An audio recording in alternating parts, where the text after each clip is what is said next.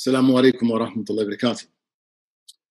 We'd like, alhamdulillah, to welcome everyone, particularly at such a challenging time, not only in our nation, but in our world, with the confluence of the global pandemic, but also experiencing now the effects of another kind of pandemic, the pandemic of racism and violence against often the vulnerable and people of color. It is our hope in this webinar that we might inspire us to live through, to thrive through the challenges of this time, and to gain from it in this night the prophetic voice. The voice, alhamdulillah, as we know, we have in the example of Muhammad sallallahu alayhi wasallam, an example, as Allah tells us in the Qur'an, of the best character, and he is in the footsteps of all of the Anbiya. But knowing that ahsan al-hadith kitab Allah, that the best speech is the speech of Allah, we will begin tonight's seminar from the assistant imam of the Midtown Mosque in Memphis, Tennessee. Alhamdulillah, he is a teacher of the Qur'an at the Mirage Academy. And alhamdulillah, he's part of a cadre of dynamic leaders from the African-American community, Hamza, Abdul-Tawwaab. So inshallah, Tawwaab Rahim, we want to hear, alhamdulillah.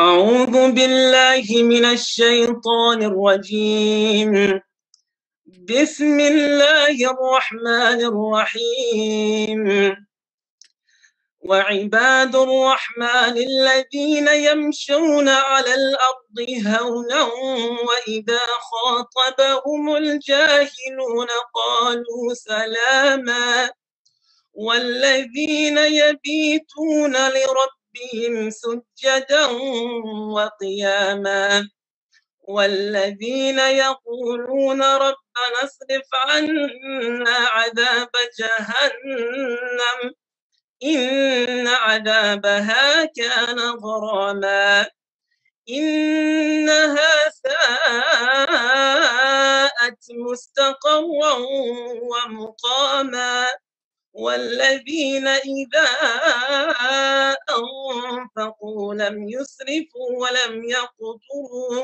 ولم يقتروا وكان بين ذلك قواما والذين لا يدعون مع الله إلها آخر ولا يقتلون النفس التي حرم الله إلا بالحق ولا يزنون ومن يفعل ذلك يلقى أثاما يضاعف له العذاب يوم القيامة ويخلد فيه مهانا إلا من تاب وآمن وعمل عملا صالحا فأولئك يبدل الله سيئاتهم حسنات وكان الله غفورا رحيما ومن تاب وعمل صالحا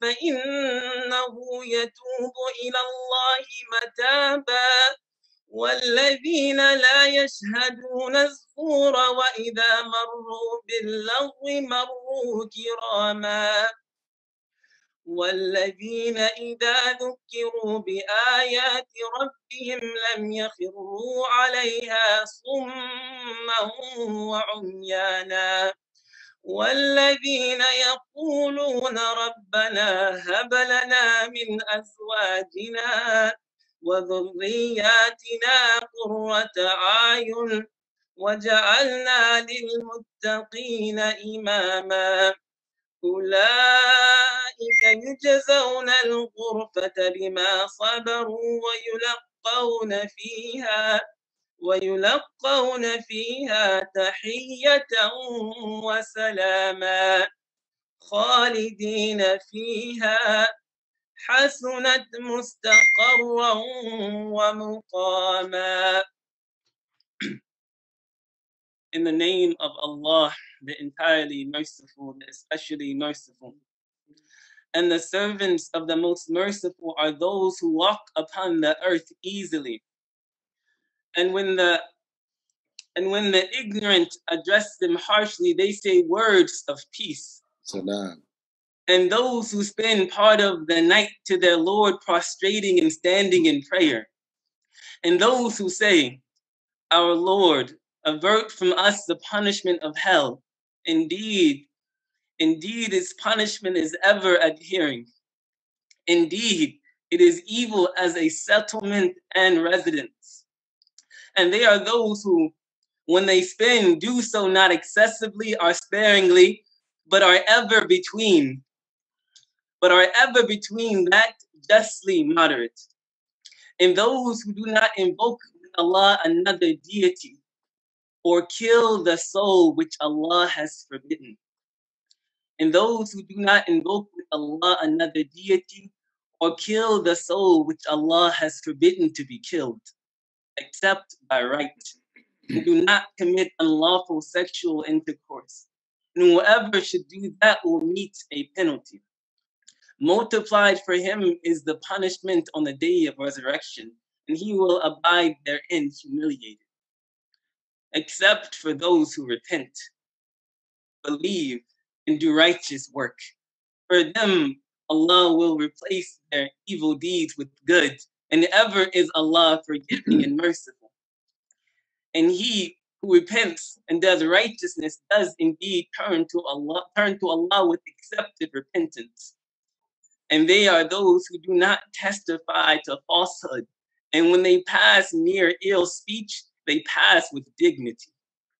And those who, when reminded of the verses of the Lord, do not fall upon them deaf and blind.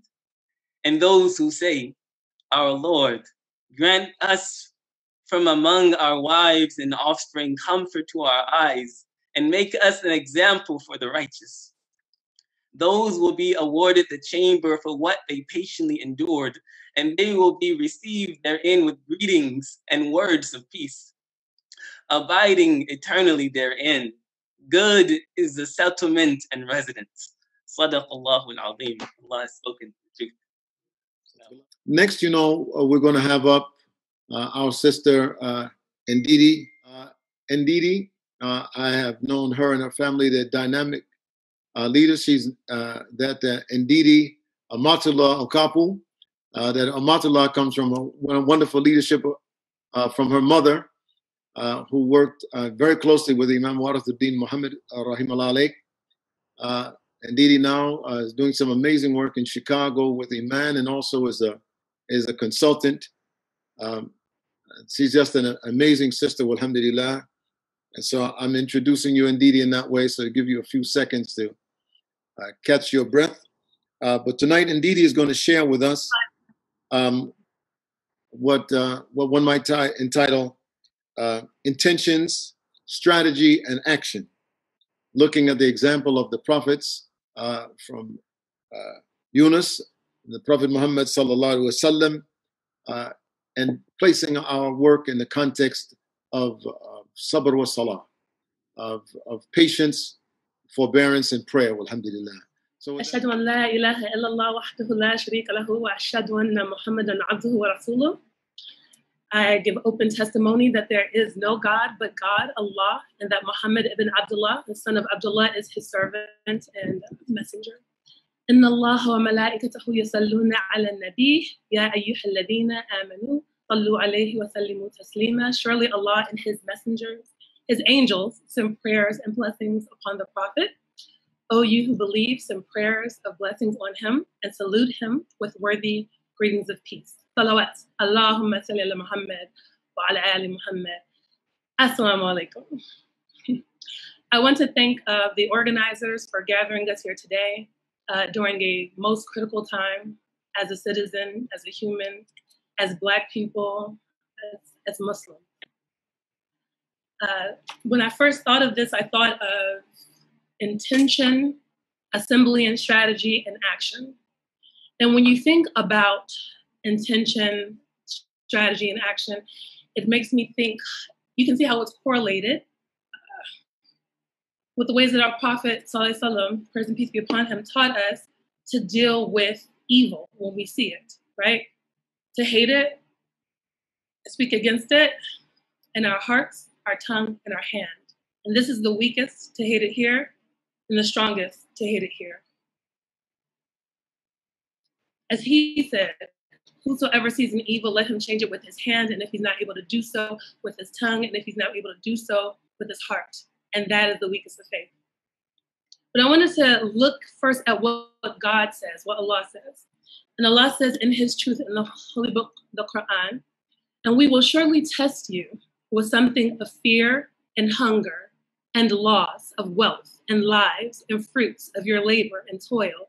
But give glad tidings to those who, when disaster strikes, they say, Inna lillah wa inna ilayhi raji'un. Indeed, we belong to Allah, and to him is our return. Those are the ones that on whom blessings are descended from their Lord, mercy, and those are the ones who are rightly guided. So,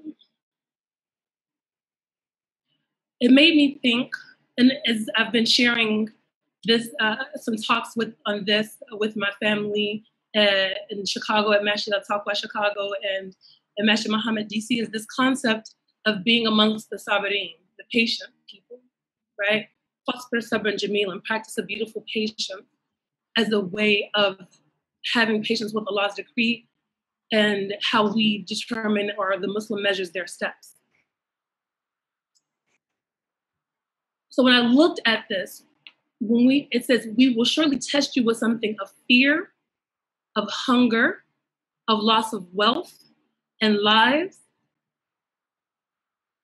Even before the most recent outrageous atrocities amongst Black bodies that we've been experiencing, people were fearful because of COVID. And the reality is, everyone is not likely to make it through this. It's not likely, Allahu Alam. We're looking for things sometimes to be comfortable, but nation building isn't comfortable. And I think that everything that's been happening in our lives today is charging us to, I think as Dr. Ware mentioned, when Allah tests us, it allows us to raise our station. It raises our station. So we are dealing in a time of great frustration, difficulty, and trial. And things aren't going to be the way that we want them. But Allah tells us to give glad tidings to those who say, Inna lillah wa inna ilayhi raji'un. From Allah do we come, and to him is our return. Those are ones who descend blessings and mercy in Allah's guidance. Those are the people of the patient, and we can be of the people of the patient. And does that mean sitting around waiting and doing nothing? It doesn't. It doesn't. The reality is that as Allah gives us this blessing of breath, it's our accountability. We are accountable and we're responsible for pushing the effort forward, pushing the movement forward. But there's not going to be a lot of comfort in nation building and revolution. It's just not. And we're so used to our creature comforts. We feel uncomfortable when we don't have them. I like air conditioning, just like the next person. But we're going to be in some struggle, but it helps us to understand better Allah's plan and to learn. So what I wanted to talk about today was a few points that we can do, that we can pull on the things that the prophets did during times of crisis or struggle. That is to turn to Allah and ask for his guidance, to reflect so that we can see what he wants us to see, to set our intention so that Allah is the goal, to unite and strategize and to act. So Prophet Musa, alayhi salam, he made a prayer in his time of crisis. He said, "Oh Allah, I complain to you of my weakness and helplessness. O Allah, praise is due to you, and complaints are made only to you. And you are the only one from whom we seek help and in whom we put our trust, and there is no power except by your help. So we turn to Allah in times of trial and tribulation first. And it seems like it would be the obvious thing to do, but sometimes our hearts and our desires and our beliefs are pushing forward, and they're what's driving us, and we're not aware of that. So we need to first make sure that we turn to our Lord. The second part is to reflect upon yourself, to see what it is that Allah is trying to show you. Prophet Muhammad would retreat to Cave Hira. What was he doing? He was reflecting. He was shutting out the noise. We have so much noise. I wanted to send an email, and I got 5 emails on the way to send an email, and I got 3 text messages, and I got 4 calls. We have so much noise. Allah tells us in the Qur'an that He puts signs in creation for those who reflect. Well, what was Prophet Muhammad doing? He was silencing the noise. He was waiting on God. And what did he get? Iqra bismi rabbika alladhi khalaq. Got a word from Angel Jibril. Read in the name of your Lord who created. So reflect. The other part is that we need to open ourselves up to see what Allah is showing us. What is Allah currently showing us in this moment? Different I just people sent you the link as well, and I'll answer the questions. Okay. I think someone's talking and we can hear them. Inshallah. So what is Allah showing us in this moment? He's been showing different things to different people. Different people have different opinions on what we should do and how we should act in this time. To me, one thing that is clear is returning to basics. Returning to what is essential. Muslims talk about the West and the West this and the West that like we're not in the West. We're in the West. We're the West. In the Black community, which before segregation had connected social structure, economic structure, has gotten comfortable with our creature comforts. We don't grow our own food. We don't sew our own clothes. We don't build our own homes. We didn't have a choice, so we did. But when we had a choice, we don't. So if COVID impacts the food change, and if the uprisings due to the assault and destabilization, the assault on Black bodies and brutality of Black bodies destabilizes retail, what will we have to do? We will have to grow our own food, sew our own clothes, and build our own homes. Lions and tigers and bears on mine. We might actually have to rely on each other again. Dare I say work together and actually strive together as in the race towards all that is good? This is the opportunity to rebuild and to get back to the essentials. Next part is to set intentions with Allah as the goal. If Allah is not the goal, if Allah is the goal, then you don't live in frustration when things don't turn out the way that you want them to. You don't live in frustration. You can visit it. My friends know that I visit it consistently, but you don't live there. If it doesn't work, you find another way, and then you find another way, and then you find another way. And if you get tired, take a break and rest, and then find another way. And to the organizers and the builders, my fellow millennials and the generation after, those on the front line who are putting their hearts into this community building, or those whose hearts are just broken from the horrific brutality and crimes against Black people.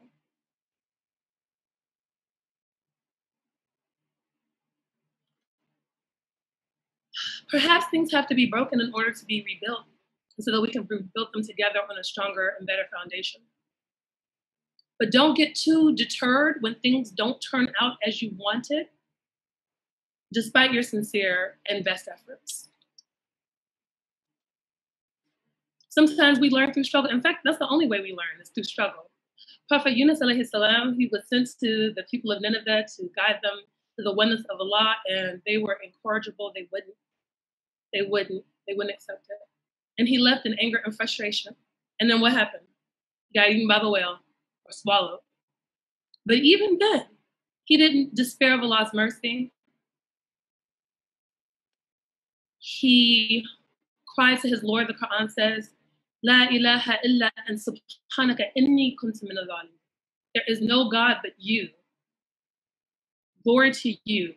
Surely I was of those who were wrong. So never despair of Allah's mercy when suffering and heartbreak reach you. The most difficult time I ever had in my life was caring for my mother until she died. And we prayed that Allah make us stronger in our reliance on him and not weaker, and that this would not break us. This would not pull us away from him, but it would make us stronger. And it's not perfect, but it's almost like he's carrying us in his hands.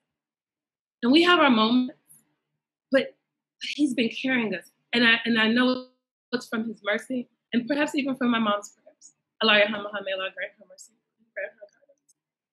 And so as we are checking our intentions and making sure that our intentions are correct, because we also have to check the ego and make sure that the things that motivate us and drive us are for Allah and not nafsi. My teacher, Imam Muhammad Allah yarhamahu, would say, I tell my ego die. So we have to check our intentions, because shaitan waits for us in the straight path. And sometimes we think we're doing it for the right causes, and sometimes there are other things. Sister Ndidi, your time has expired. Okay. The last 2 points are to unite together and map a strategy. The Treaty of Hudaybiyah was conflict. There was conflict in regards to it, but it was a pivotal treaty for the Muslims. And so we separate ourselves based on labels of Sunni or Shia or man or woman, and we think we leave out our youth. We have to work together. And when we make a plan and a strategy, we need to stay by it. Don't be like the Battle of Uhud. And then act. Act because we taught that oppression is worse than slaughter, and that we need to be witnesses for justice, even if it's against ourselves. I pray that Allah grants everyone peace and a healing that only He can give. Thank you. Assalamu alaikum. Wa alaikum salam wa rahmatullah. Well, next up we have Imam Nadim Sulaiman Ali, who actually is a therapist and a consultant in stress management. He offers counseling services to the Muslim as well as the general community in metropolitan Atlanta. He is and has served as the Imam at the community mosque in Atlanta, famously known for the Masjid of Imam Jamil Al-Amin. He's a former convener of the Shura Council in Atlanta, Greater Atlanta, and is a founding member of the Muslim Alliance in North America, and is now currently active on its executive board, or Diwan. He embraced Islam in 1978 in the great city of Philadelphia, one of the great bastions of Islam in America. And with that, I'm going to introduce and offer to you Imam Nadim. A'udhu minash shaitanir rajim. Bismillahir rahmanir rahim. I wanted to start off with these few ayats where Allah says that, O mankind, we have created you, male and female, and have made you nations and tribes that you may know one another. Lo, the noblest of you in the sight of Allah is the best in conduct. Lo, Allah is knower, aware.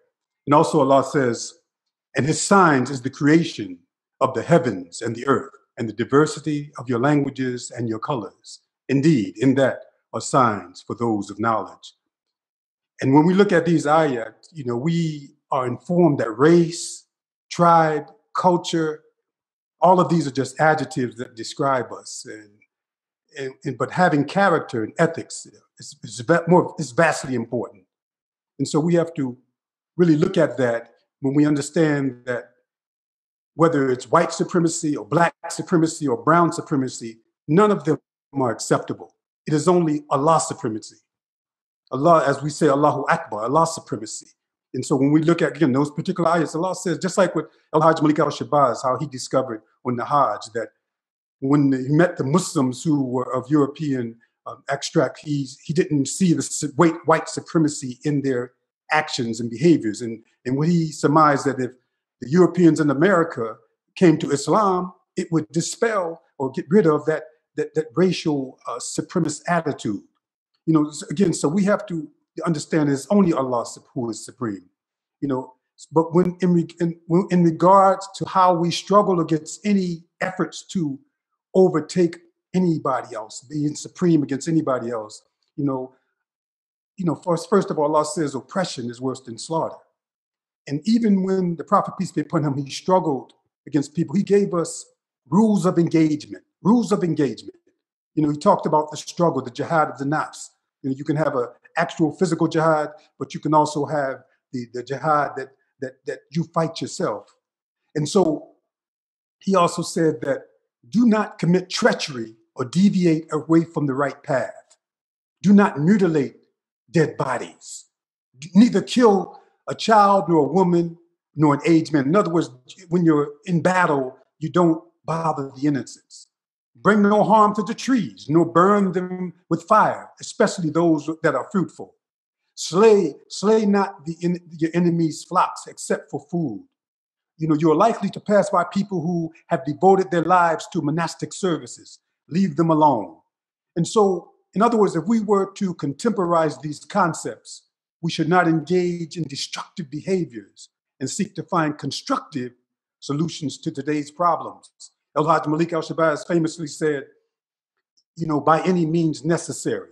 And in the 90s, Imam Jamil was fond of saying, we have to start to define the means that are necessary, not just, you know, quote, any means necessary as if it's a program. We have to start to define the means that are necessary. We have to engage in self-discipline in our struggle. And we have to basically understand that Ramadan is not just an empty ritual. It is a means for us to attain and maintain self-restraint. We just completed Ramadan. You know, again, it is a means in which Allah says that he gives it to us to teach us self-restraint. So as Muslims, we should not be engaged in senseless looting and pillaging. You know, we have to think globally and act locally. In other words, we have to find a community.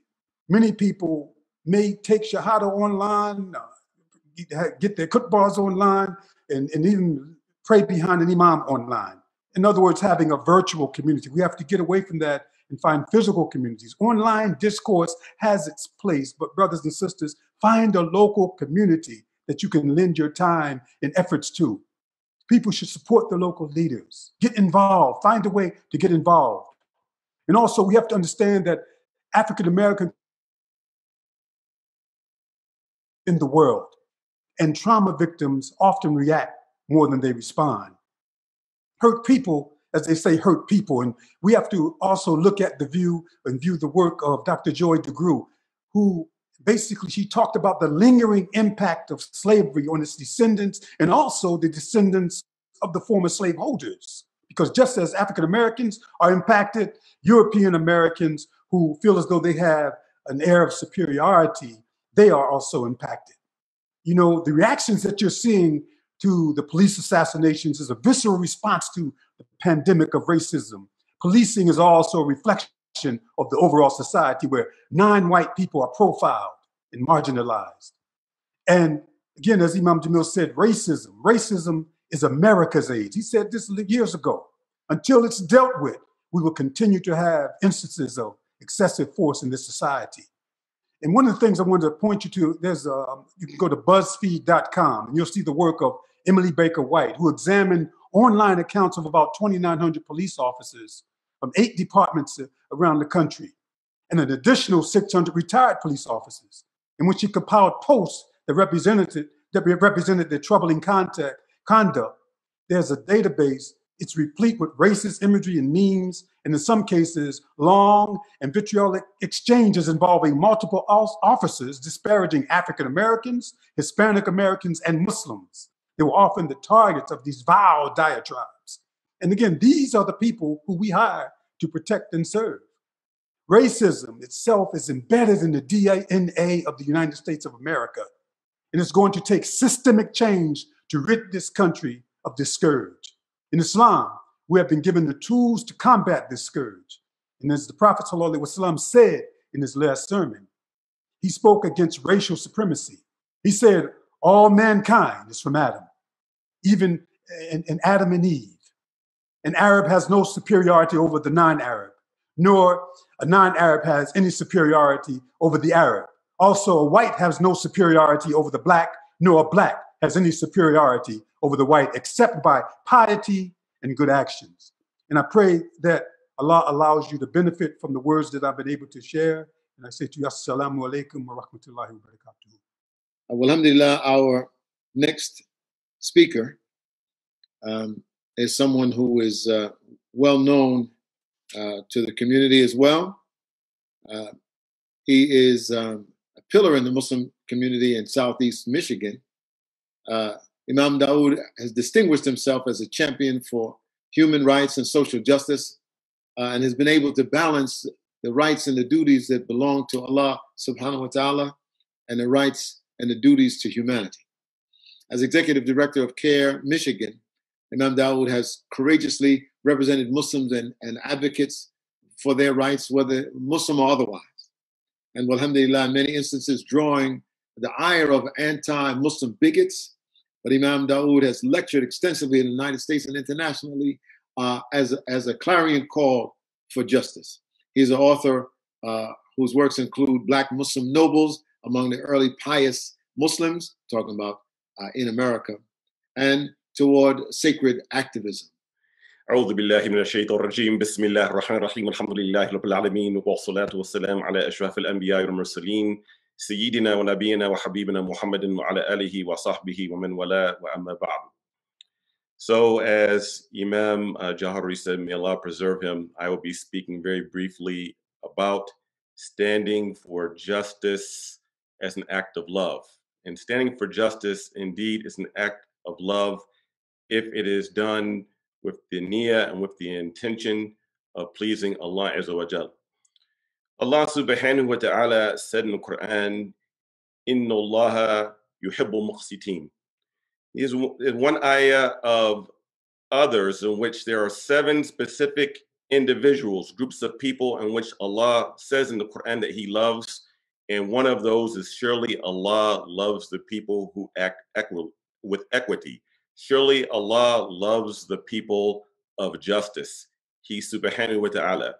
And we know that of any characteristic that Allah Azza wa Jal says that He loves in the Quran, the one who perfected that characteristic, that akhlaq, is the beloved of God, Muhammad sallallahu alayhi wa alihi wa sallam.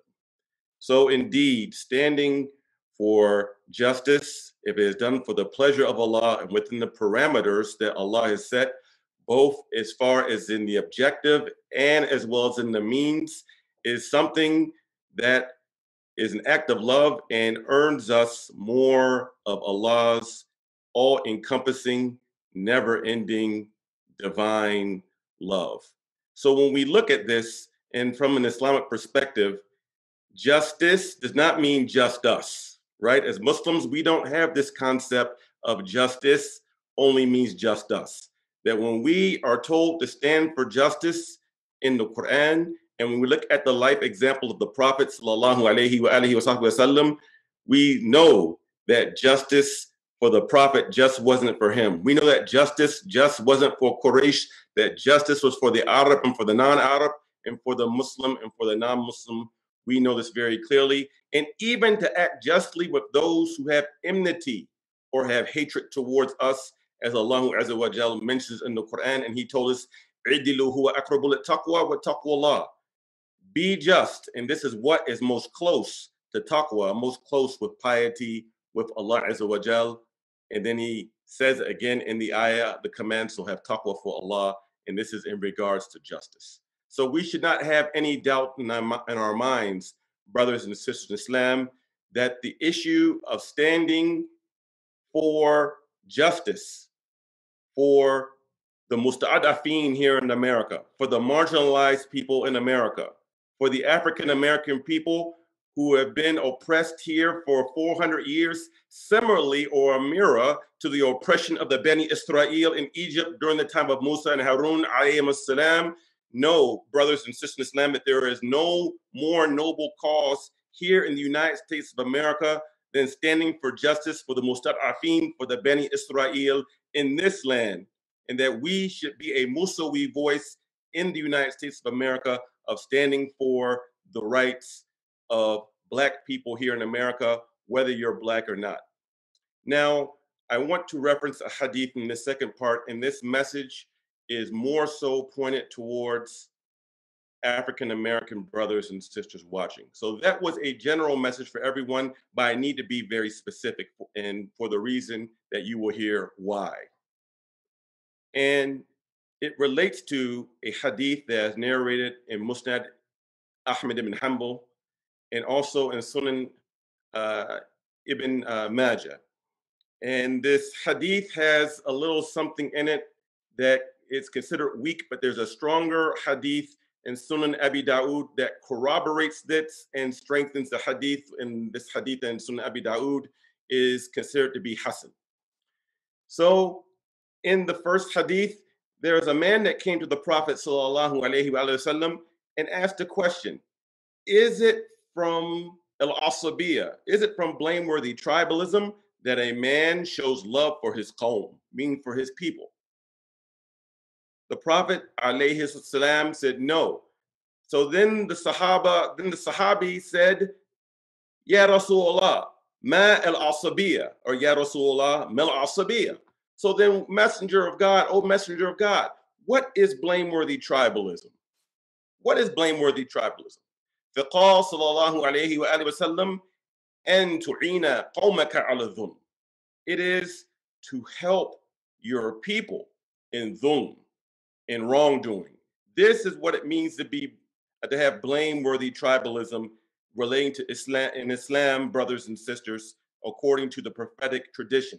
So I say to my fellow African-American brothers and sisters, and Black brothers and sisters who are Muslims in general who are watching this, be you West African or be you Sudanese or be you Somali, but specifically I'm speaking to African-Americans right now, that for those who would come to us and ask us as Black people, why are we concerned about the killing of George Floyd when he's not Muslim? For those who say that or say that's not really an Islamic issue, don't let that shake you. We should have love for our people. Those are our people out there. Those people are our qawm, whether they're Muslim or not. These are the people that we have a shared heritage with, a shared lineage with, the people who were brought here and stripped of their languages and their tribal affiliations from West Africa. Those are our people. Breonna Taylor is our people. Tamir Rice, who was killed in Cleveland, that's our people. Eric Gardner is our people. These are all our people. Mike Brown is our people. Malice Green, that was killed in the 90s, our people. The countless men and women who have suffered modern day lynchings at the hands of the police, these are our people and we should love them. And it would be unnatural for us to not love our people. Syrians should love their people. Palestinians should love their people. Kashmiris should love their people. And we should love our people too. It only becomes blameworthy when we help our people or sanction things that go against the sacred law. Then that is when it becomes blameworthy. And a dhulm or injustice or wrongdoing, according to the Sharia, one of the means is to take something out of its proper place that Almighty God intended it to be in or function in. That is injustice. And by Allah, Allah does not love the killing of innocent people. By Allah, Allah does not love racism. And we should love our people. And for the African-American people and some African-American Muslims who want to argue with us and say, oh, akhi, you know, that's qawmiya, that's nationalism, you know, those people are kuffar.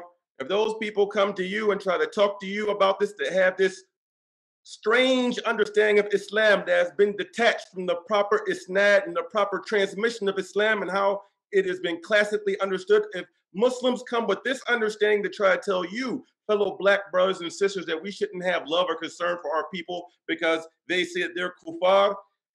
It was recited earlier in the Qur'an when Sidi Hamza, may Allah preserve him, recited in the Qur'an. You tell them, qalu salama. You tell them peace out. you tell them peace out.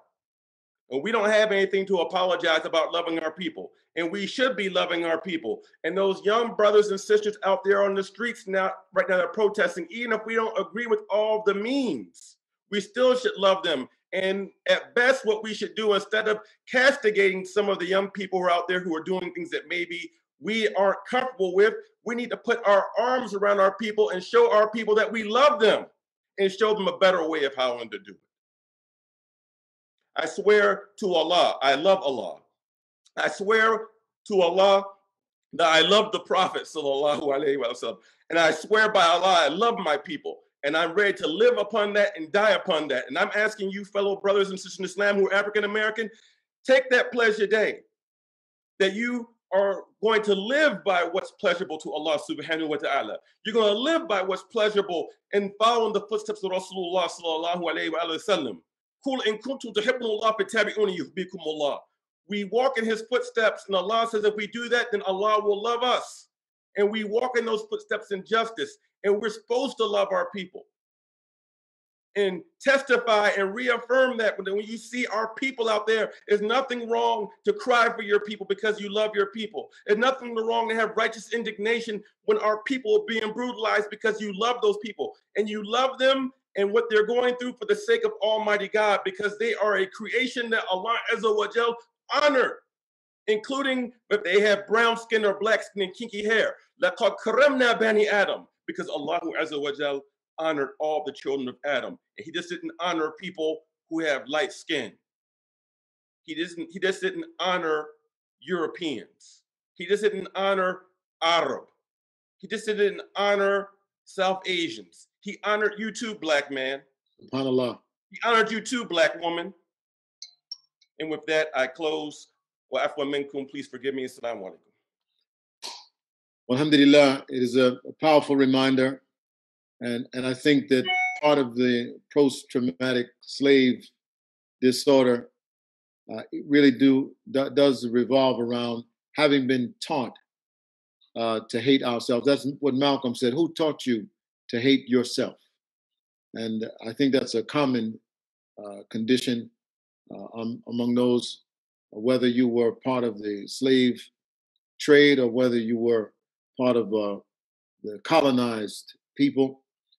There was a systematic approach to remove the five durura from Maqasid al-Sharia from us. But let me go ahead next.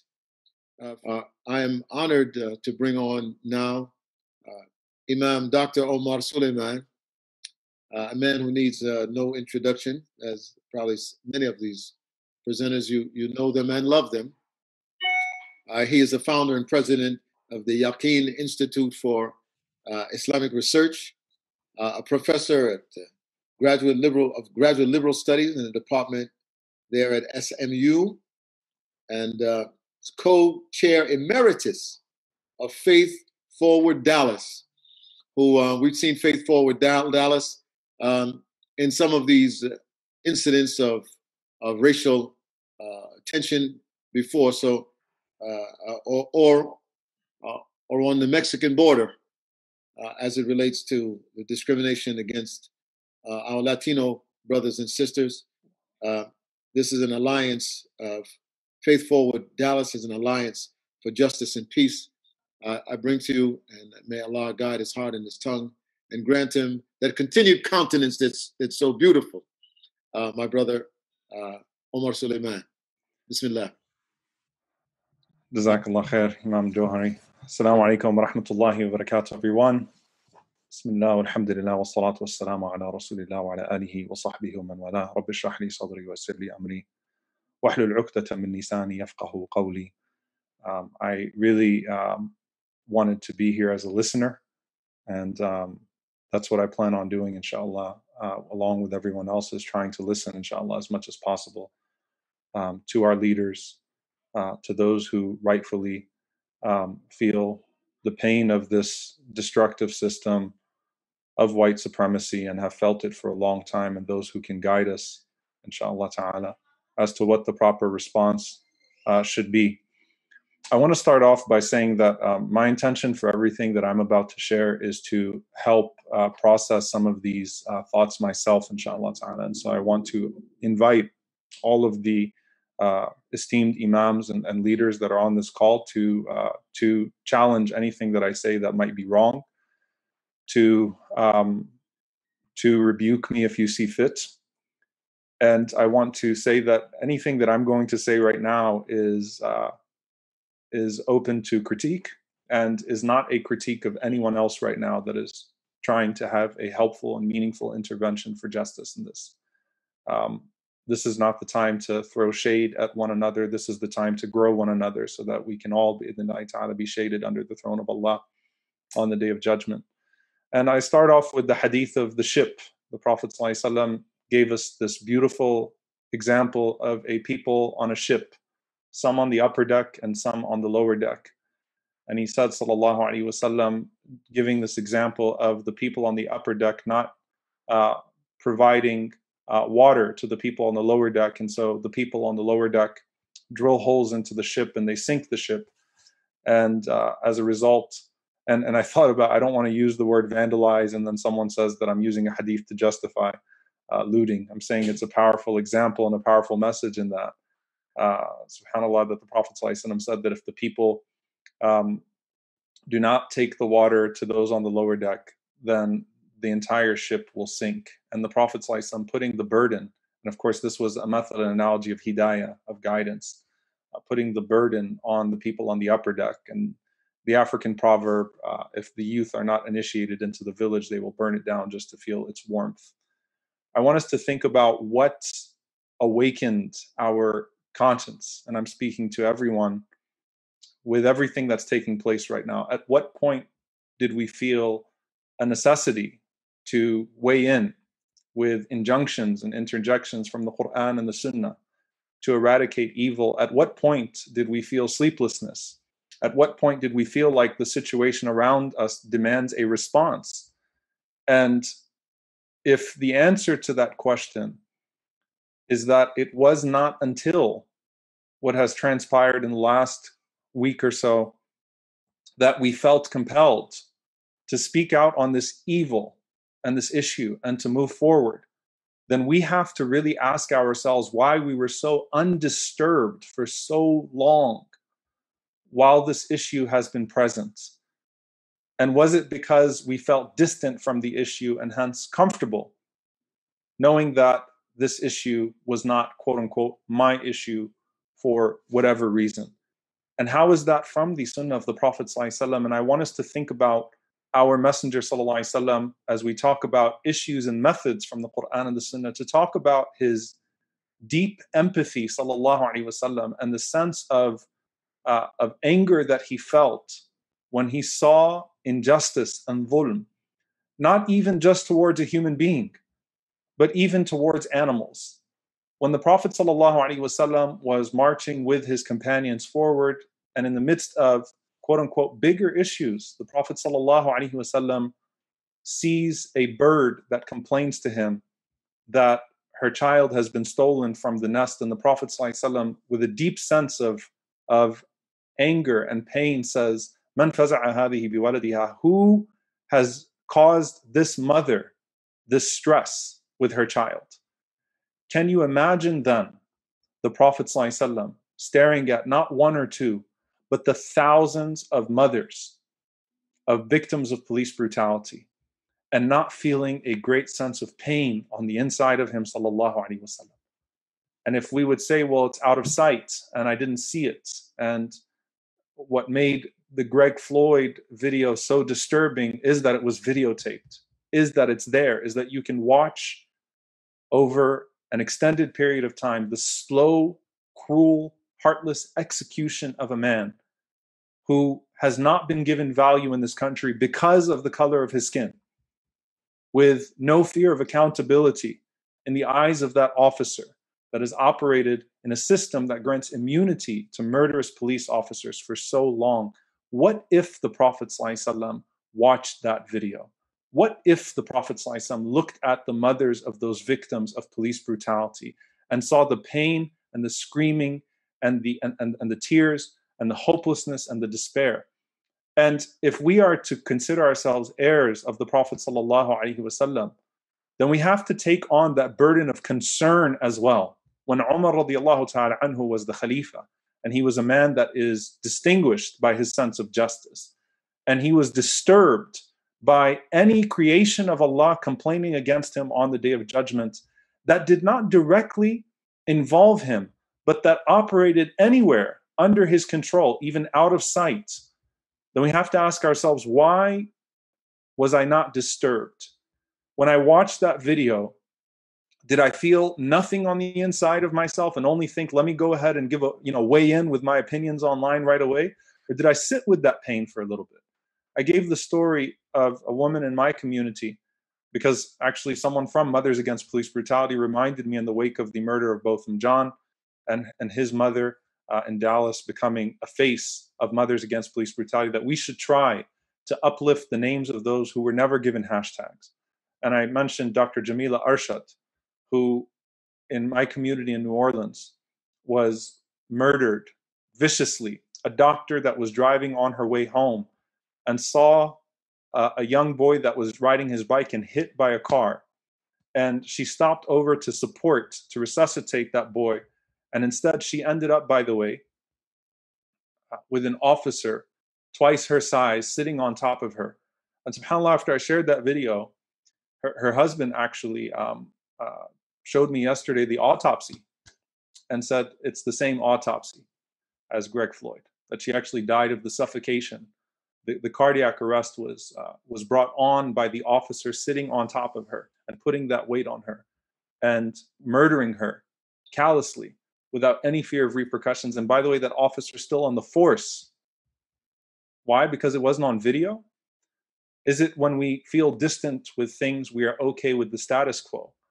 And that's the problem, is that we cannot be okay with the status quo because we feel like we are not touched by the status quo.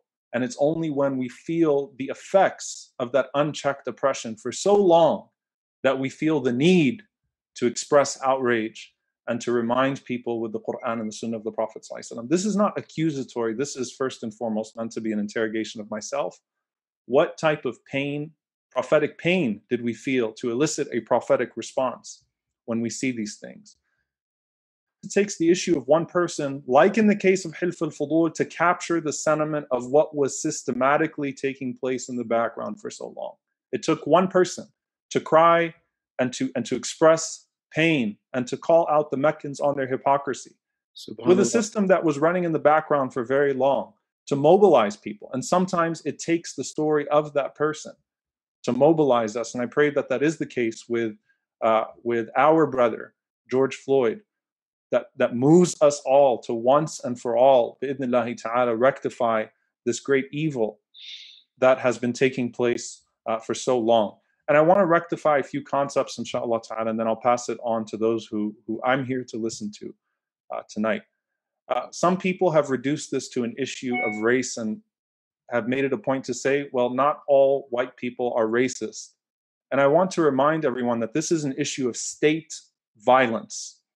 So yes, the claim is not that all white people are racist. The claim is that state violence operates in racism. The claim is not that every police officer is racist. The claim is that policing is racist in America, inherently racist in America. And the reason why that's so important is Sheikh Dawood mentioned a Musawi voice. And you have a Musawi voice, but you have to recognize it's a Pharaonic system to have a Musawi voice when you're speaking about this. State violence is born out of white supremacy. State violence in this country is born out of a system of white supremacy. Guess what else? Poverty in America is racialized and born out of a system of white supremacy. Our domestic policies and our foreign policies are nurtured by and in white supremacy. So if it's a cop, here we had Officer Wiley in Dallas, Texas.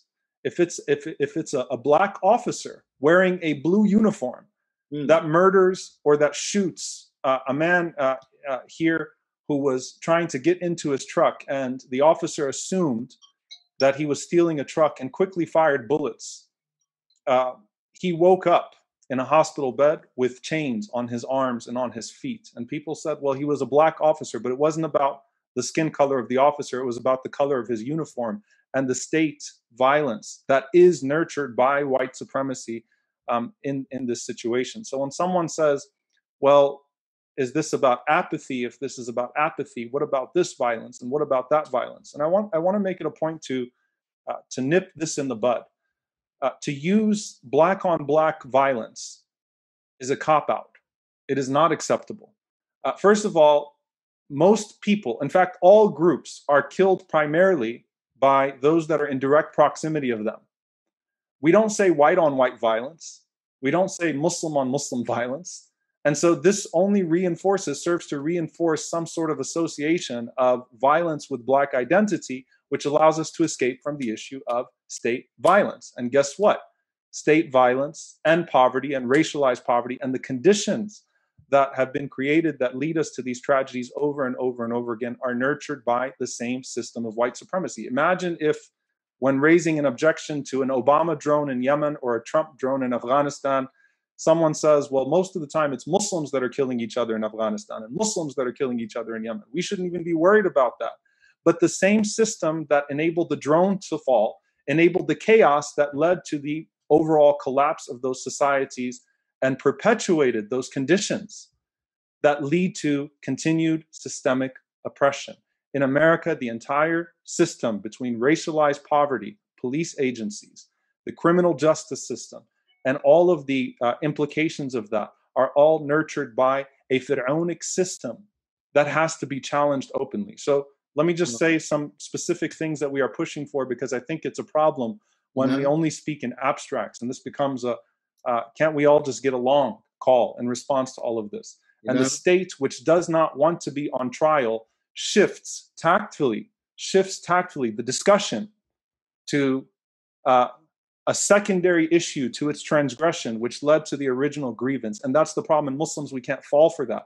That doesn't mean you can't speak about methods. That doesn't mean that you can't speak about how to challenge. That means that the focus of the conversation cannot become other than the initial grievance, a grievance and a transgression that has been left unchecked for so long. And so I want to put forth some specific calls that you make and that you work with the organizations that have been doing this work on police brutality for a long time.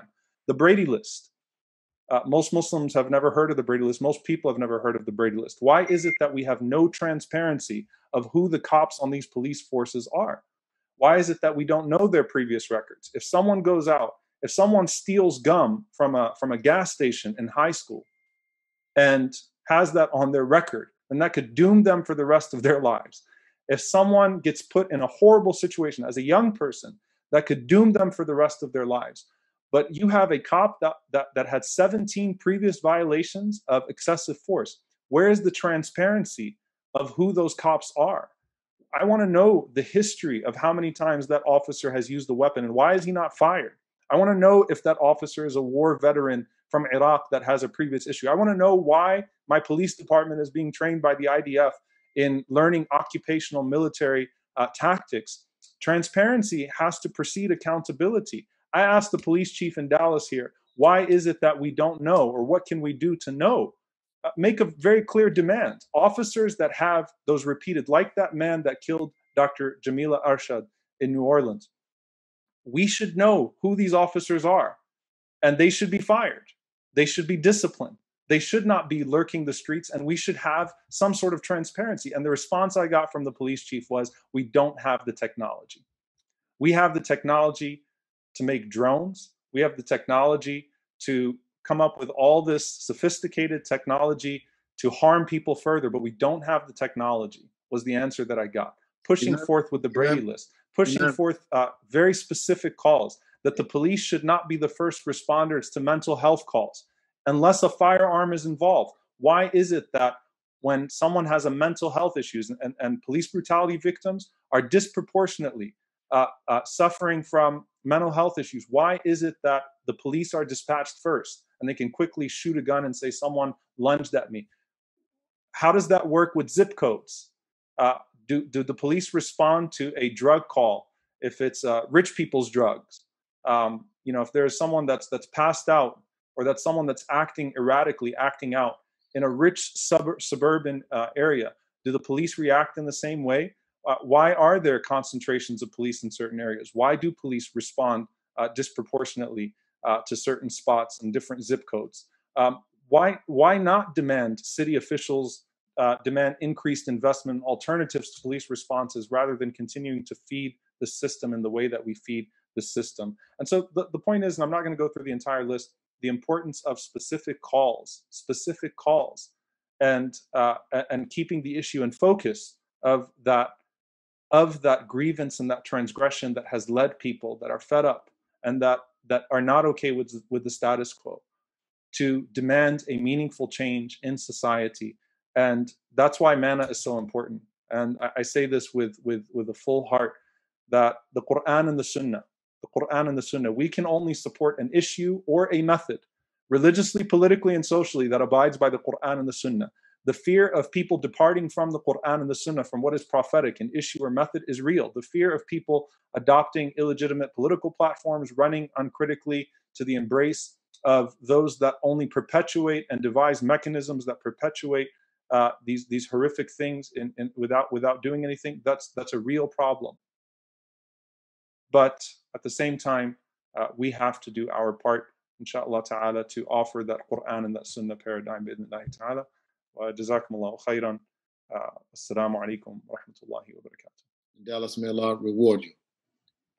I have the honor of introducing Ustada, who I've known since she was a young lady in DC. Ustaza Aisha Prime is a traditionally trained Muslim scholar who has combined her Islamic knowledge with insights into contemporary affairs. Also, she has a matchless set of communication skills and a passion and love for her community to become one of the most influential, I believe, personalities among American Muslims and in the wider community. She has taught in many different venues. Alhamdulillah, she's lectured extensively at colleges and universities, and she serves as an Islamic worker at the Dar Hijrah Islamic Center in Northern Virginia in the DC metropolitan area. She was one of the strongest, most powerful 30-second speakers I ever heard at the National Historic Women's March. And she currently teaches a variety of Islamic classes at the Islamic Center of New York City, or they call NYU. May Allah subhanahu wa ta'ala guide her heart, guide her tongue, inshallah. Next up is Ustada Aisha.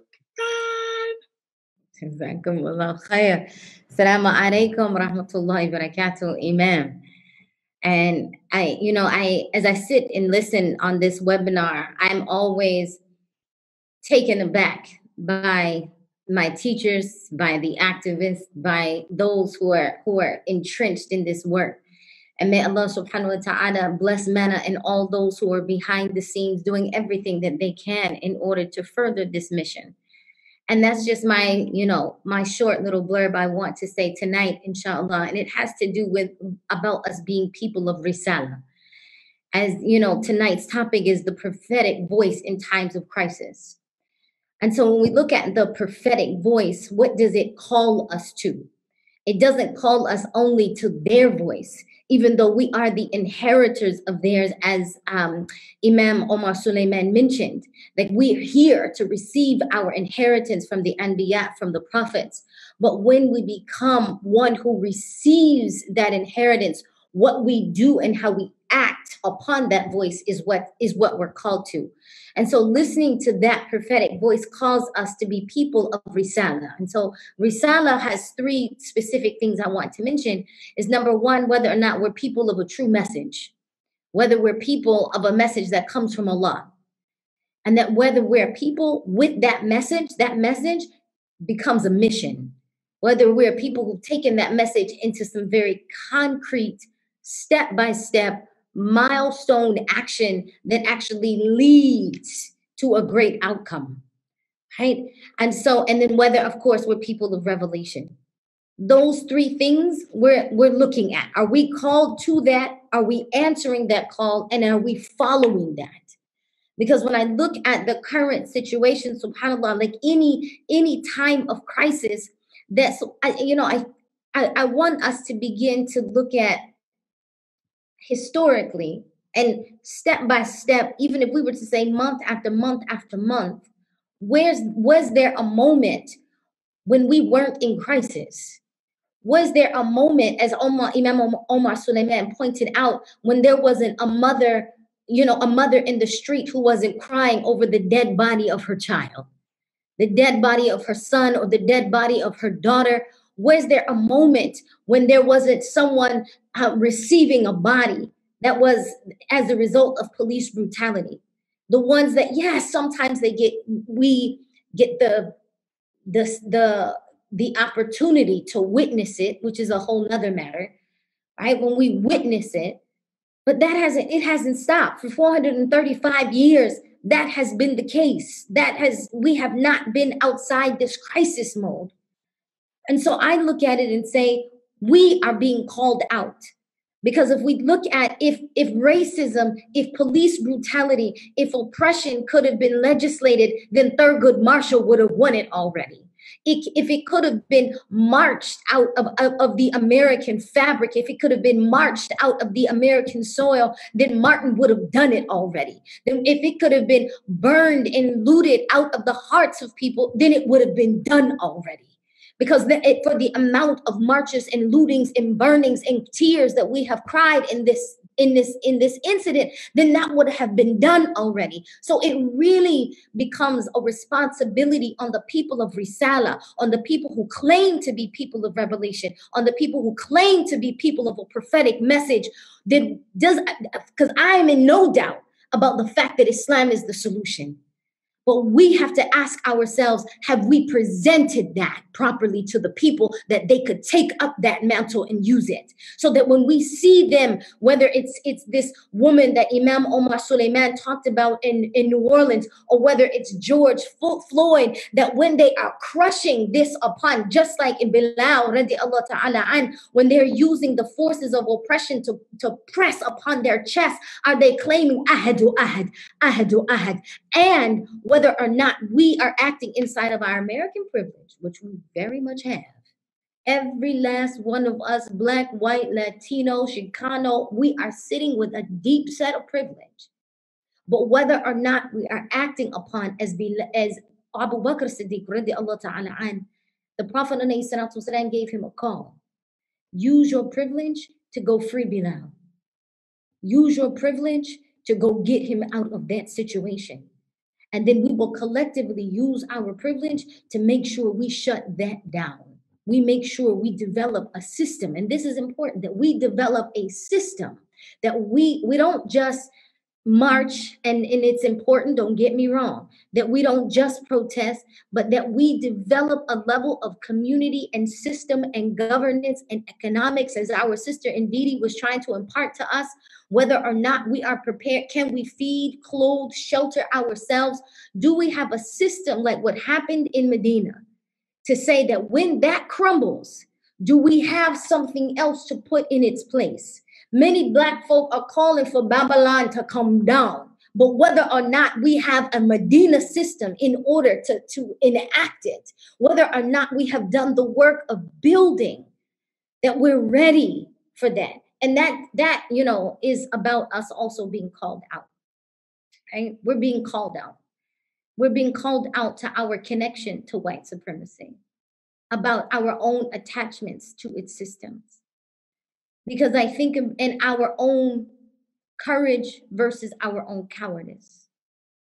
Because when we have people who they're for officers, yes, and how many people are standing and watching on their phones, that they don't feel empowered enough to say, all of us, let's jump on him and push him away. Yes, someone's going to be shot, someone's going to be hurt. Who's willing to say, I will shield you? Who's willing to say, I'm willing to take that courageous step? And that is a step, right? To say no more, no more.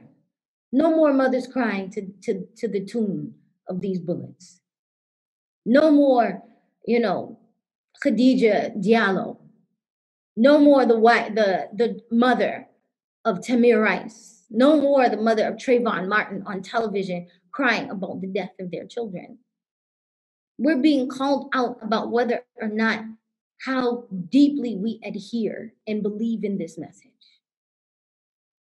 And then, of course, and when it comes to our ability, willingness, preparedness to divest from white supremacist organizations, white supremacist institutions, white supremacist systems that we have become very comfortable inside of, that maybe for a time, we have to remove ourselves for a time, galvanize, organize, build something, and have something to put back in its place. I want to think for us to think about one particular point that Imam Omar Sulaiman mentioned, and it had to do with the militarization of the police, and he mentioned it very quickly.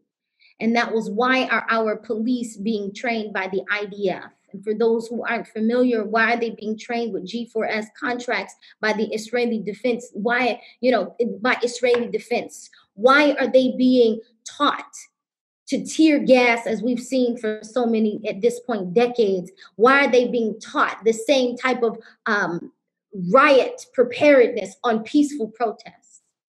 What does that say about our nation and how we have allowed it to get to this place, and how we have depended on this type of training? And for those who are concerned about the looting and saying, the looting and the rioting, let's be very clear that when we're talking about, whether it's the real looting that's happening or the looting that's happening for those who are provocateurs and who are blaming it on it in order to provoke some kind of race war, or whether we're talking about the kind of looting that comes as a result of people's deep frustration, right? Because they feel the looting when they as a result of they looted an entire continent. Then they brought them to another continent to help them develop another looted continent when they looted North America from the First Nations, and then looted literally the bodies of their women and their daughters. So in terms of, let's not get out of sorts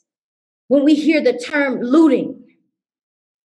We shouldn't become unglued for people who feel so disenfranchised that they're taking small things for those who were doing it legitimately, not those who were doing it as provocateurs, but those who were saying, I fought, I worked in order to get a grant for these small businesses, and not one Black person received grants in order to sustain these small businesses, but we put all these other ones outside of the community and develop their businesses in these neighborhoods. So when you see that, we're seeing deep. That's right. Deep frustration. Oh, that's the 1 minute amen.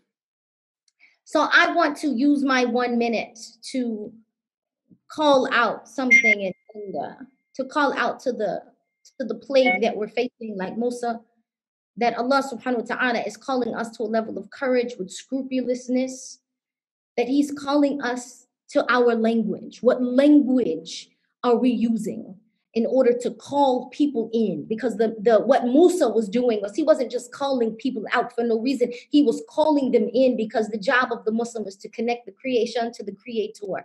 And we cannot ever talk about these people being Muslim or non-Muslim. We're being called out for our dead hearts. If we're concerned about those lying on the ground, don't worry about them, they're Muslim or not Muslim. What do we do to call them into Allah? That's what we're going to be asked about. And what are we doing? Of course, using every talent, resource that Allah subhanahu wa ta'ala has personally given us in order to address the problem. Not everybody is going to be that political activist or that protest, whether you're an artist and you write poetry, whether you have art that actually helped assist the anti-apartheid movement, whether or not you are an attorney, you're a teacher, you're a preacher, whatever talent Allah subhanahu wa ta'ala has placed inside of you to be of benefit to this cause. May Allah subhanahu wa ta'ala make you successful in that. And I don't want us to be remiss of one important thing. The Prophet alayhi salatu wasalam said, beware of the dua of the oppressed, for those who are unjustly treated, because there is no shelter or veil between them and Allah. So do not underestimate the power of you raising your hands, bowing down in sujood and say, Ya Allah, Ya Mughith Aghithni, Ya Allah, the one who helps and gives justice, give justice and assistance to me. Jazakumullah alf khair. Assalamu alaikum. Wa alaikum salam wa rahmatullah. You know, I could tell you something that for those of you who don't know, that if you ever want to hear a ferocious dua, call Sister Aisha Prime out. Because, well, alhamdulillah, Allah has blessed her always to provide. I'm sure that it shakes the halls of injustice when Sister Aisha Prime holds forth and making dua. And may Allah continue to reward her. Next, we're going to go to our Imam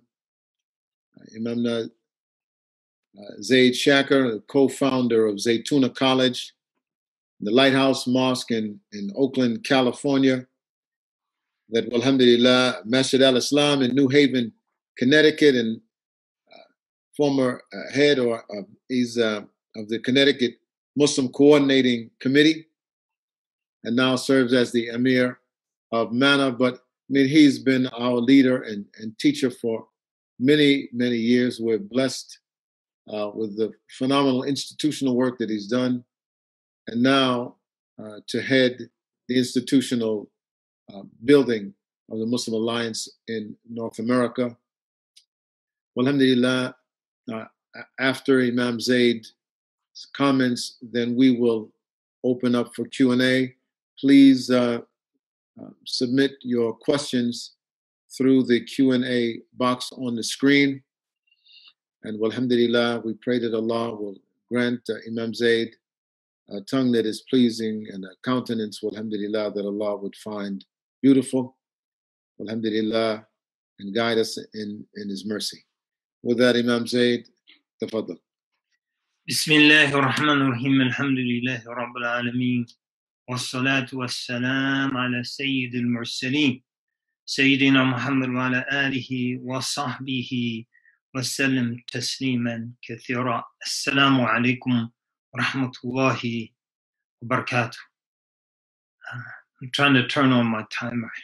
Give myself my 12 minutes. Inshallah ta'ala. Barakallahu feekum.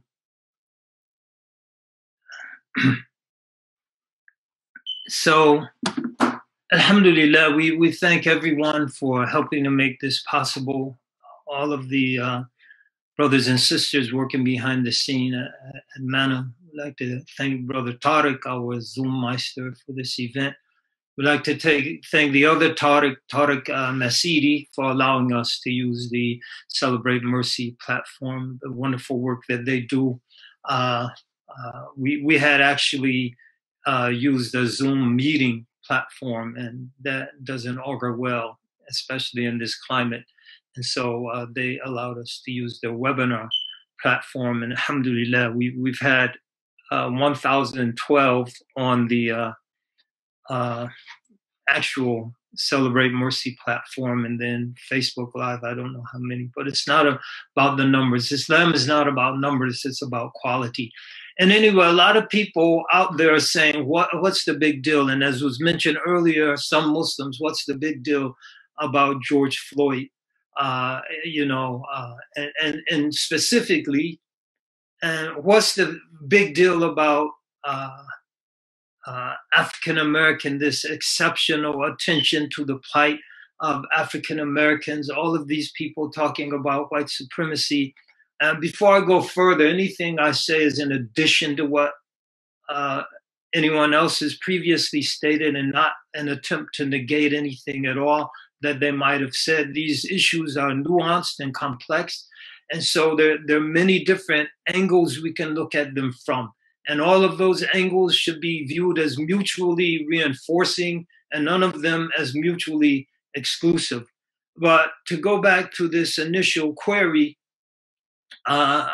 George Floyd did not create this focus on African Americans in this country. George Floyd did not create or his killing rather, his sadistic pornographic murder did not create this focus.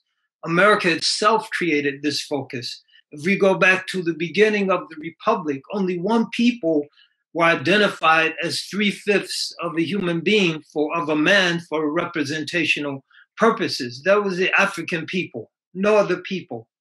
George Floyd wasn't around then. There was only one civil war fought in this country. A lot of people like to see one now, but only one was fought. And it was fought over the issue of the enslavement of one people only, African people. In 1896, Plessy versus Ferguson specifically institutionalized, legalized the segregation of one people, specifically legalized discrimination, I should say, against one people only, African-American people. And before that, Reconstruction was followed by a campaign of terror to disenfranchise the political progress of one people alone, the African-American people. The Civil War, as we move further into history, 1954, Brown versus the Board of Education was an attempt to undo injustices recognized by the Supreme Court against one people, specifically African-American people. The 1994 Omnibus Crime Bill was used to institute a regime of mass incarceration that targeted especially, not exclusively, but especially one people, the African-American people. I think you get the idea. So this exceptionalism was created by the country itself, not by George Floyd. We should understand this, but we have to balance. We have to balance between our love and passion for our people. We have to balance between our ability to look our young generation in the eye. My niece was an organizer for one of the protests in the state of Connecticut. She was an organizer. I can't look her in the eye and say, you should stay home. You just chill out. No, I could tell her, be peaceful. I could tell her to be careful. I could tell her to speak the truth. Don't go up public and speak falsehood. I can't tell her to stay home. I can't tell my nephew, who's not a thug, who has a master's degree, and I think he started his PhD. He works with struggling young men in Hartford, Connecticut. I can't tell him, stay home. They'll think you're a thug. He knows who he is, and he knows what's moving him, and he knows the pain that most of us should feel. If you can watch, and maybe we shouldn't even be watching that murder and not be pained, something's wrong. Something's wrong, brothers and sisters. But we have to balance between that pain and planning, as our sister Aisha mentioned so powerfully. We have to plan. We have to build. We have to organize. We have to develop a foundation to begin to systematically address institutionalized and systematic realities. Some people will say, police violence in this country is not institutionalized. If it's not institutional, some people will deny it's even real. How come every year, last year, 1,100 people were killed by the police? Europe, all of Europe, including Great Britain, not the European Union as currently constituted, all of Europe, including Great Britain, add in Canada, add in New Zealand, add in Australia, combined with a population of over 800 million, almost 3 times the size of the United States, they had 120 police killings combined. Why does the United States have 10 times that number? That is an institutionalized reality that's built on certain concrete foundations. And we have to begin to question those foundations. We have to begin to chisel away at those foundations until they are no more. That is our call, brothers and sisters. That is our call. New Zealand, we mentioned New Zealand. From 1916 until today, there have been 40 police killings in New Zealand. 40 police killings. That's an average of 1 every 2.5 years. 1 every 2.5 years. Every 2.5 years in this country, there are over 2,500 on average. We have to work to change that because that is a specific, unique American phenomenon. We have to work to change it. We have our work to do. We have our responsibility to our people, as Imam Dawud mentioned. We love our people. Our people are us. We can't hate our people and not hate ourselves. But we also have a responsibility to our fellow citizens. And I'm going to say this, I'm going to qualify it because I don't want anyone tweeting out that I said this, that, or the other. If you're an African American in this country, unarmed, you can work the statistics any way you want. You can create all the caveats you want, but the raw statistics, if you're unarmed and African American, you're 4 to 5 times more likely to die the way that George Floyd died at the hands of law enforcement. You might not be shot. He wasn't shot. That's the reality. You're twice as likely as other demographic groups in this country. That's a fact. 12% of the population, 25% of the police killings. Twice as likely. That's a fact. But it's also a fact that twice as many white people are called European Americans, should I say, are killed every year by law enforcement. Do I say that to reduce the atrocity of what happened to George Floyd, or what happened to Tamir Rice, who was mentioned, or what happened to Alden Sterling, or what happened to Oscar Grant, or what happened to Trayvon Martin, a police vigilante, not a formal police person, or what happened to Sean Bell, or what happened to Amadou Diallo, or what happened to Rikaya Boyd, or what happened to Aiyana Jones, or what happened to Sandra Bland, or what happened to all of these Black men, women, and children? No, not at all. But to say that this problem affects other people. And it's important for us to recognize that.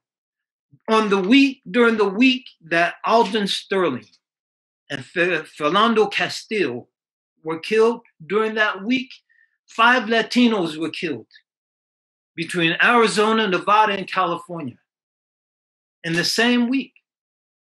So this problem, what I'm saying, it goes beyond any one community, although our community suffers disproportionately. I said that as passionately as I can on this webinar without scaring people.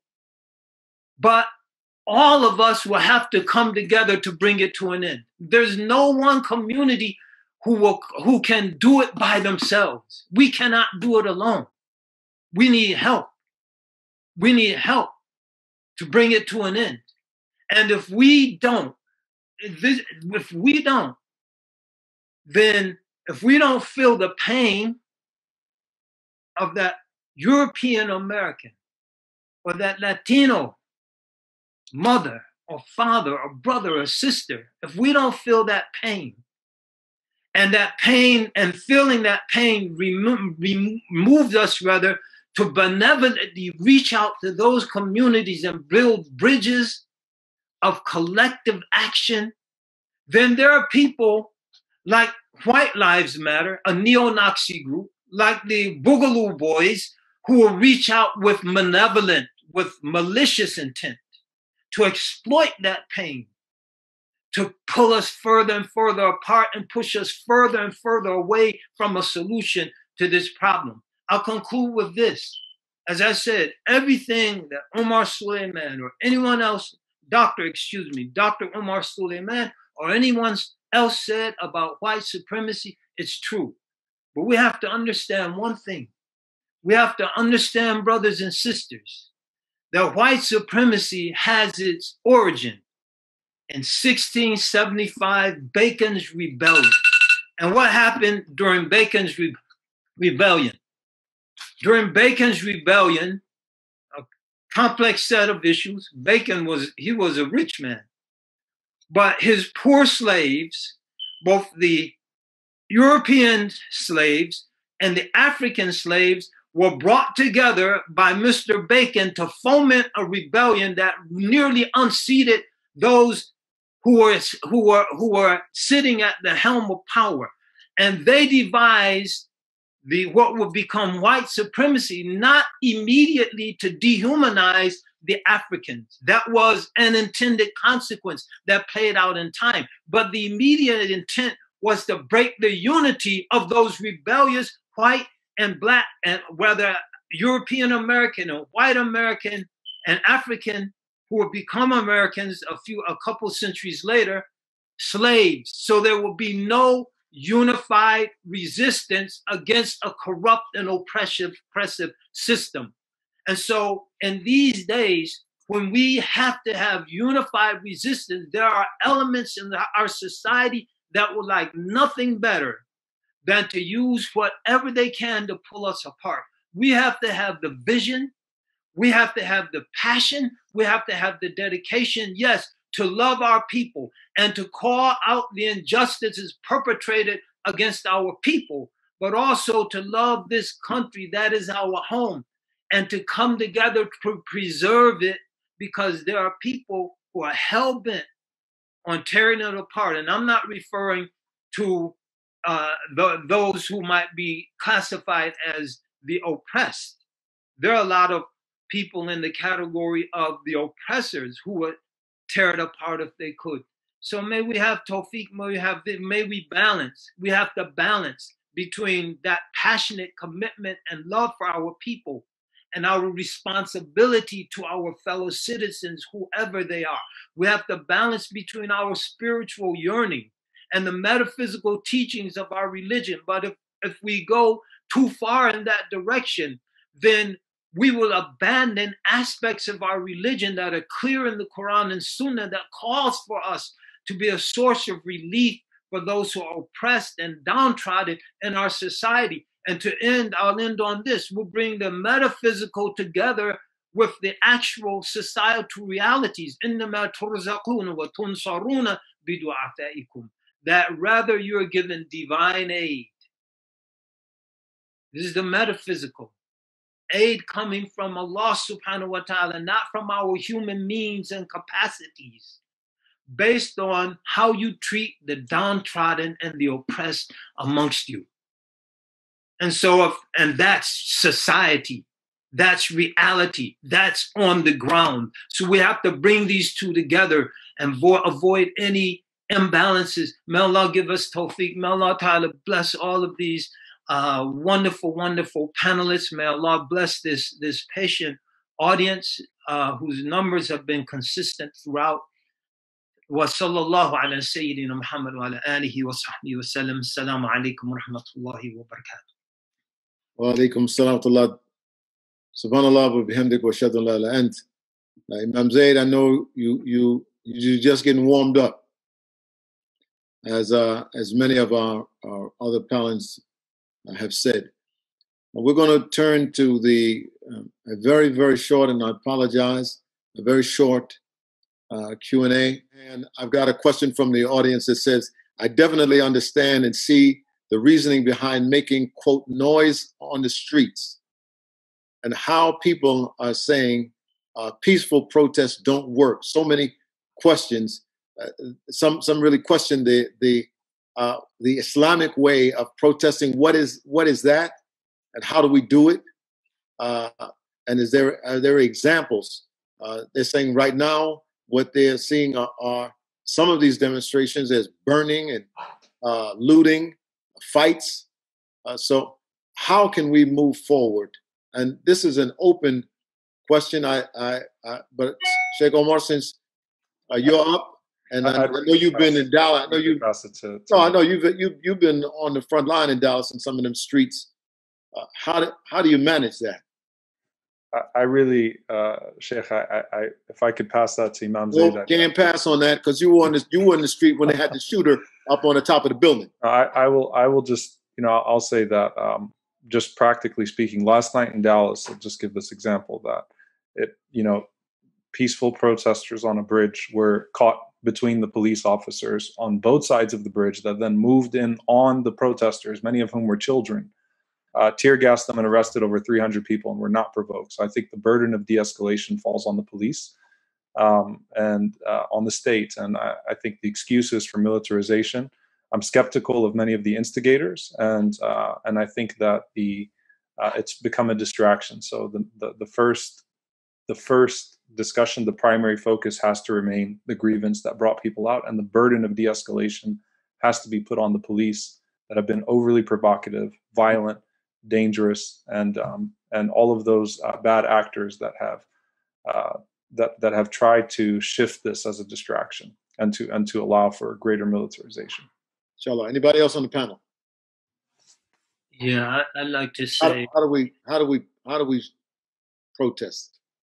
Well, I just would say that peaceful protests tend not to work when they're not coupled with other forms of political action.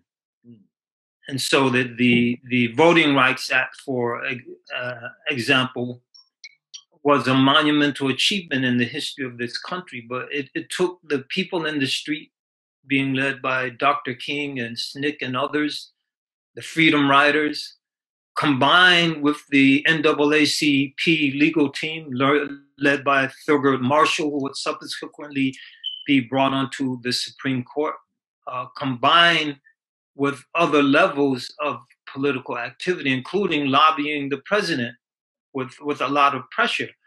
And so when you have peaceful protests combined with other forms of political activity, you have change. And that's something we can document throughout the course of American history. Alhamdulillah. I'd like to move on. Someone else has asked a question. Are there initiatives that are taking place through MANA to organize and galvanize us so that we can participate? Well, can I quickly say, MANA is in a process of reconstituting itself.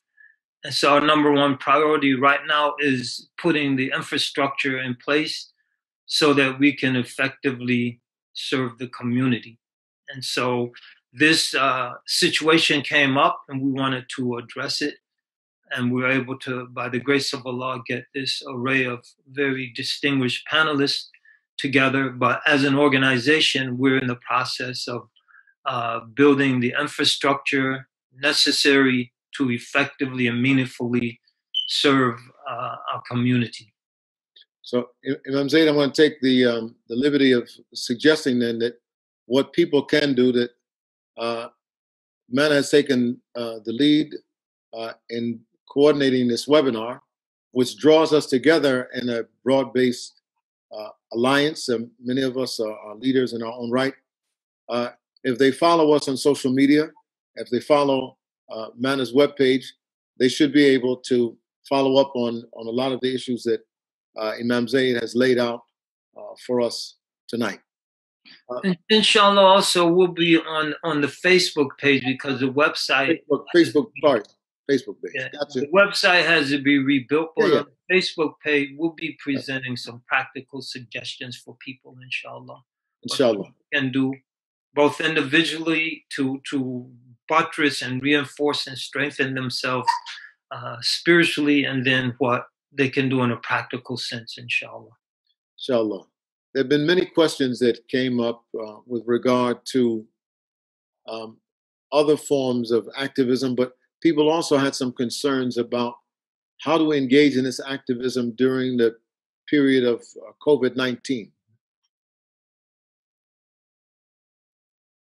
I would encourage people to keep themselves safe, because what's expected is there's going to be a spike because of the close proximity that people have kept themselves in during the protests. And again, they're sacrificing their health, to make a point. But again, you can do some online activity. I put a text, the 5 Calls app, where you can contact all of your representatives in your locales and encourage them to pass laws to hold police departments accountable, for what they call bad apples. So there are lots of things that we can do from our homes, and again, smartphones, they're available. You know, Allah has given us this technology, so use it. Omar Sulaiman, you had mentioned, thank you, Asher. You had mentioned some things akin to what Imam Nadim was mentioning, the Brady List and other things. Would you be kind enough to share some of that content in our chat, so others who are at least on the Zoom chat will be able to find links to some of the references that you made. Hopefully, if we can't get that done tonight, those who have resources, as Imam Zaid said, if you follow us on the Manna Facebook page, we can post those links to our wall. This is a common question that comes up. How can non-Black Muslims support our Black brothers and sisters during this time? I'm gonna lean to Aisha Prime because she's been uncharacteristically quiet. Well, one of the main things is that is refer to the Black leaders, right? That's one thing, is that to be one big aspect of being a good ally is to be a good listener at this time. And for them to listen to what cues they say in terms of what is acceptable, what do they feel is relevant, what do they feel is beneficial. Because a lot of times we have bad actions with good intentions that sometimes end up being hurtful. So I think it's important to yield to African-American Muslim leadership at this time. Another aspect is speak to your own people, meaning that if you feel that, you know, there are aspects of your community that have, you know, that are suffering from internal racism, that are suffering from their own prejudice, colorism, speak to your people. A lot of times people, in thinking about being an ally, they want to kind of join on and, you know, but the most important thing that they can do is speak to their own people about, you know, because they can speak to them in a language and a methodology by which they understand. They know their thinking very well. And so I think to address some of those internal issues, you know, as they say, clean in front of your own front door, I think is very important. Subhanallah wa bihamdik. I've been told that we are at the place where we have to close for tonight, but this is an opening for us, that we are not going to allow the death of one more of our members of the community go without a response, and that to make their lives mean more than what they mean today by continuing the work. I think someone said it in the panel, that these episodes are wake-up calls for us to then pick up the mantle and continue this work. And so with that, I pray that you will follow us on social media. We want to thank Celebrate Mercy. We want to thank Tariq. Where's Tariq? Tariq can wave somewhere, who's been guiding our technical support on this Zoom call. I want to encourage, again, I got another post. Oh, there's Tariq. He got his emoji working. I love it. May Allah bless you, Sheikh, for helping us to coordinate this. I would like just to take a quick moment to say that this should be a beginning of our relationship.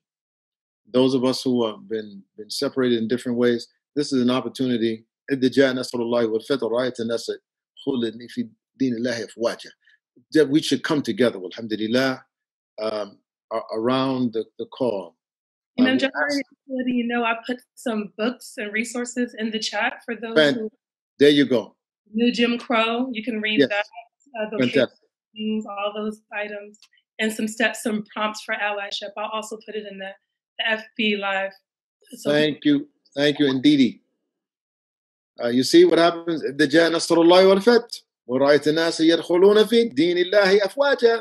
When we come together, alhamdulillah, Allah makes things happen. Brothers and sisters, I don't want to hold us anymore. May Allah reward you. I'm going to ask Sister Aisha Prime if she'll close us in dua. prerogative. بسم الله الرحمن الرحيم الحمد لله رب العالمين والصلاة والسلام على سيدنا مولانا محمد وعلى آل سيدنا مولانا Muhammad. Ya Allah, we thank you so much for this opportunity for us to come together and just to know you. Thank you for guiding us to this deen. We ask, Ya Rabbi, that you give us a light from you by which we're able to provide a light in times of darkness. Ya Rabbi, we ask that you give us assistance from you, Ya Rabbi, by which we're able to pull ourselves up and be a means of assistance to others. Ya Rabbi, Ya Al-Muhaymin, we ask that you please build a fortress of your protection around us. Ya Rabbi, we ask that you reach deep into the hearts of those who oppress, Ya Rabbi, and turn their hearts. Ya Rabbi, guide their minds. Ya Rabbi, and those whom you decide shall not be guided, we ask that you push them far away from us as the north is from the west. Ya Rabbi, I ask that you please envelop us in your care, cradle us in your comfort. Ya Rabbi, we ask that you grant us a healing from you, grant us a strength from your strength and honor from your honor. Allah, we ask that you make us amongst those who are truly people of the Prophet alayhi salatu wasalam, and who follow his message according to the methodology by which you instructed. Subhana rabbika rabbil izzati amma yasifun wa salamun ala mursaleen wa alhamdulillahi rabbil alameen. Ameen. Subhanallah wa bihamdihi wa ashhadu an la ilaha illa anta astaghfirullah wa atubu ilayk wal 'asr innal insana lafi khusr illa alladhina amanu wa 'amilus salihati wa tawassaw bil haqq wa tawassaw bis sabr. Salatu wassalam ala kareem. Assalamu alaikum, everybody. May Allah reward you. Stay safe. Alhamdulillah, and check out Man, a Facebook page.